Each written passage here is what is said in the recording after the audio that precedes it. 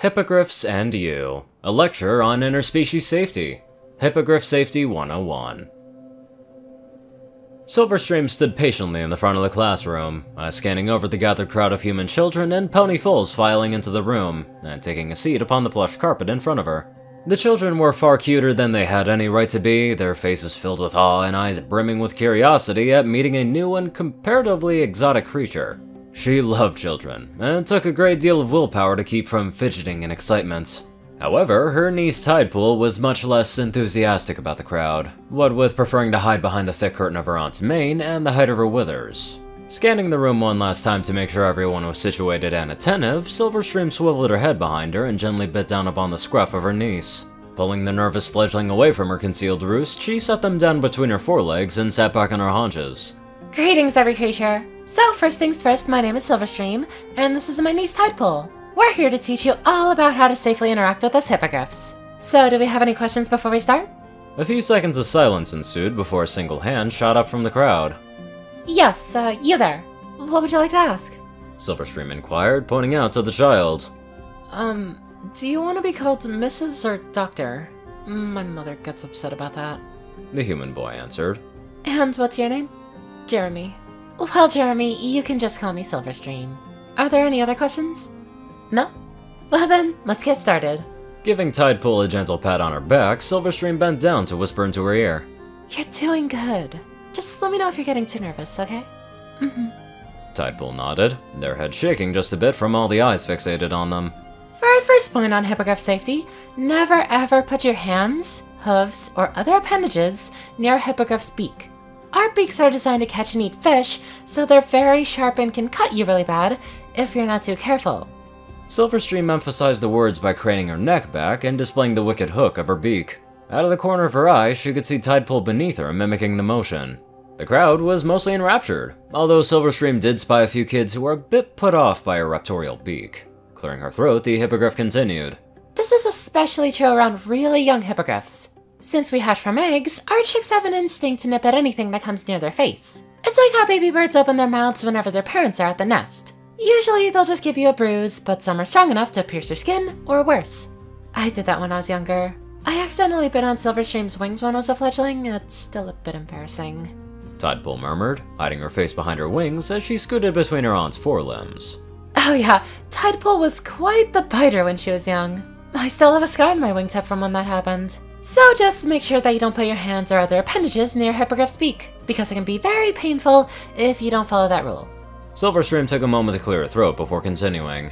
Since this is a mixed classroom, these next few points are probably known by the humans in the class. And those are that you should never try to ride a hippogriff without their permission.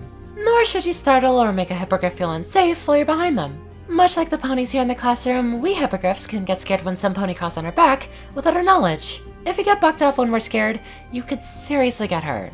Especially if you try to climb on an adult hippogriff, because we can fling you quite hard. Also, like ponies, we instinctively buck our hind legs at threats behind us. If you sneak up from behind and spook us, you can end up breaking bones, or worse if we hit you in the right way. If you're ever approaching one of us from behind, just give us a sign that you're there before you get too close. So, any questions before we move on to our final segment? This time, another human hand shot upwards, this one belonging to a young girl. I'm Evelyn, and can we ride a hippogriff while they fly? I've always wanted to fly. Silverstream's heart melted at the sweetness in the girl's voice.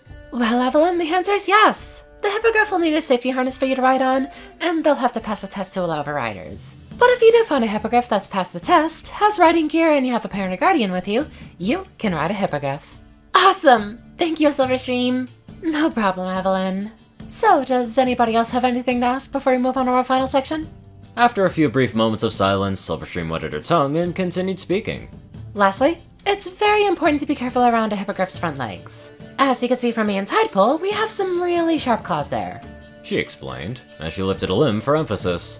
This is likely familiar to the ponies here in the room. If you bump into our forelegs, we might reflexively kick back at you, which can result in you getting cut really badly in the worst case scenarios. It's bad enough that you'll have to go to the hospital and have scars for the rest of your life, so please, please, don't goof around to any of our legs. Glancing over at the clock, a jolt of panic raced through her mind. Oh shoot, we're running out of time here. Okay, so we'll just touch up on 2 more things and we'll be done. First, don't go touching a hippogriff's wings without their consent. That's a big no-no, as the Pegasi in the class can attest. And lastly, if a hippogriff bouts their head before you, that means that we trust you, and this spans all across hippogriff cultures. Now that's all the time that we have for today, but I'll be back next Wednesday along with a whole bunch of other species when the safety fair starts. I hope to see you all then. I don't know why, but I love stories that integrate human society with equestrian society. To me, there's just so much potential with it, and it's hard to resist. Anyways, let's get on to our very safe donators. Top donators: TacoCat598, Peter Coulthard, Tin Man, Darkside, Ponyman, and Gauntlet. Zar630, Strix, Rayden, Narwhals, Blackmoonheart, Drake Lovedragon, Dospo, Madman Stan, Delta Omega, Jack Cadge, RuneScythe9852, Hunter Norman, Dash of Evergreen, Ronnie Dragonwolf, Tall Rasha, The Toilet Snake, Sword Brother and Mordred, Ronin Wandering, Random Person Man Guy, Easy, Skyuchia, Leslie Prickett, Jordan Peterson, Crimson Kids NA9, Lightskin, Monster Kitty, Tim Bob, Starlight Glimmer, Lightning Blitz, Squiddy Boy, David D. Sanchez, Soul Dragon, Gaggy, Trey, Shadow Drake, Joe Piercy, Hunter Mara, Alex F, Rainbow Dash, Teal Anderson, TV Killer, John Becker, Leon Reynolds, Raven Speedster, Zach Rakau, Mystery CU, Edgar Garcia, One Kingdom 1, Nissa Rusan, Vazuri, Dyslexic Character Sheets, Just a Random Boy, Hodrick Plincart, A Crazy Person, Ponyman365, Neapolitan, 6 of 9, Shyfire, Stamp, and Diane Basseri. Thank you all very much for watching this video, live life to the fullest, and hopefully I'll be able to move somewhere where it's much quieter.